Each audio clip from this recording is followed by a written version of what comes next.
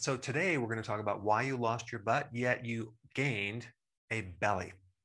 And there's some data I want to share in this book right here, the SIBA Collection of Medical Illustrations, Volume 4, Endocrine System on page 85, okay? This is the picture of someone with too much cortisol. Cortisol, if excessive, can break down the quads and the gluteus maximus right here. So let me just explain. And I'm not trying to diagnose you with that condition, which is called Cushing syndrome, because you don't just one day wake up with Cushing syndrome, which is a high level of cortisol. It happens gradually. So you can have a version of that, but not a full-blown Cushing's disease just because of high cortisol. So since cortisol is a stress and a survival hormone, what it tends to do is keep your sugar levels available so you can use it as quick energy. And also it will rob Peter to pay Paul. It will take extra things from your body that you might not need or you have extra, like the gluteus maximus is the largest muscle in the body. So apparently it has extra amino acids to convert over into glucose. Then you have the next largest muscle, which is the thigh muscle, the quadriceps. So both of these muscles are then broken down, and that process is a catabolic effect. Catabolic means you're breaking down something from protein to amino acid, and then from amino acid to glucose. In the process, you're developing also atrophy of the muscles, which could look like cellulite, but it's really not. It's just a loss of muscle fiber. So we get muscle, amino acids, sugar, glucose, and then that's converted to fat with the help of insulin. So now the question is, what causes this condition? And then, of course, what can we do about it? Well, there's several things. It could be that you're on prednisone because you have some type of inflammatory condition. That's basically a synthetic version of cortisol. And one of the side effects is Cushing syndrome, which is that high cortisol. Now, when a woman goes through menopause, they will lose the ovary function to some degree, not 100%, but there's a backup organ called the adrenals.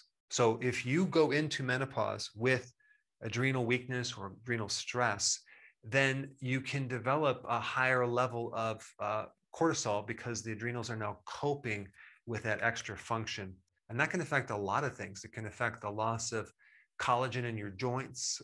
Even you can have bone loss because there's less protein in the bone itself. But also, this is probably why you see a lot of women after menopause that lose the butt and the quads. And then we just have a situation where you go through chronic stress for a period of time. That can do it. Or let's say you have a tumor on either the adrenal gland or the pituitary gland. That can also do it. Birth control pills. This is interesting.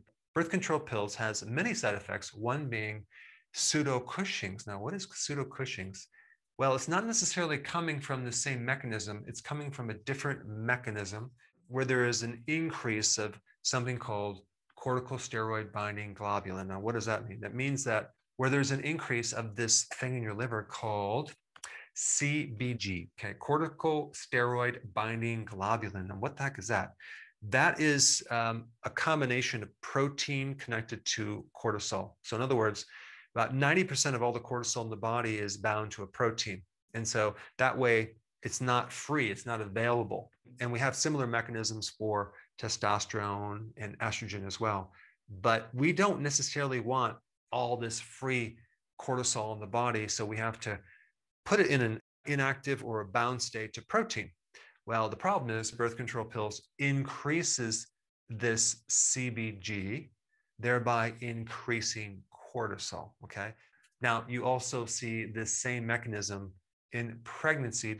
It probably could also happen if you are on some type of estrogen therapy, as in hormone replacement therapy, possibly, or even possibly if you're estrogen dominant, okay, for some reason. The more fat that you have in your body, both men and women, the more estrogen you'll have because the fat cell makes more estrogen. But I didn't include that because there's not a lot of research on that topic. Now, there are other things that are not related to necessarily cortisol that can create atrophy of your butt and your thigh, okay? Like one would be sarcopenia. Now, what is sarcopenia? That is a condition where you're just losing muscle mass and strength with age, okay? And I have done a video on that, and I will put a link down below. So that's one cause. You're just getting older. But there's things you can do to counter that. Inactivity. So if you're sitting all day, you have a desk job, and you have no exercise, well, this is the body shape that you're going to get. Or let's say you have chronic low back pain that prevents you from activating these muscles, and that could do it as well. So what is the solution? Right here.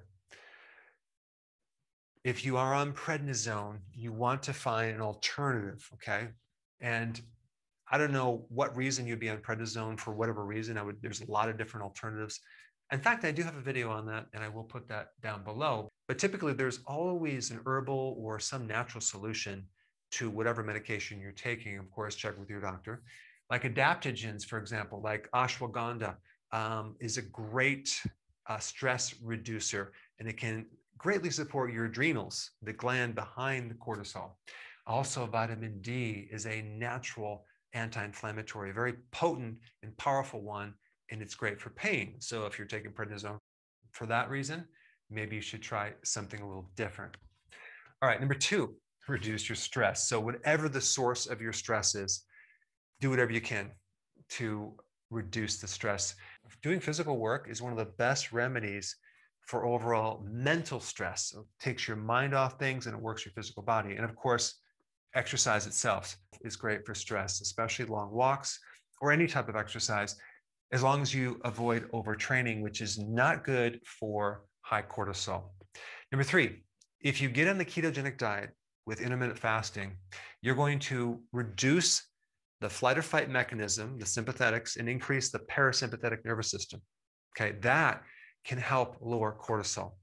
And this is why when people go on keto and IF, they don't feel as anxious anymore. They feel better, less depressed. So it can actually change your whole mood. Number 4, the key nutrients that you need to help balance and reduce cortisol. Potassium. Eat foods high in potassium or find a potassium supplement. Potassium is a natural physiological tranquilizer. It relaxes the muscles. It calms down your body. Also magnesium, very, very important. Just so happens that potassium, magnesium are in leafy greens, like in large amounts of salad. B1, which I like to get from nutritional yeast, also is one of the best natural things to lower cortisol. You'll feel the difference. You take it like in a form of nutritional yeast and you wait like 4 minutes and you just, wow, it just gives you relief.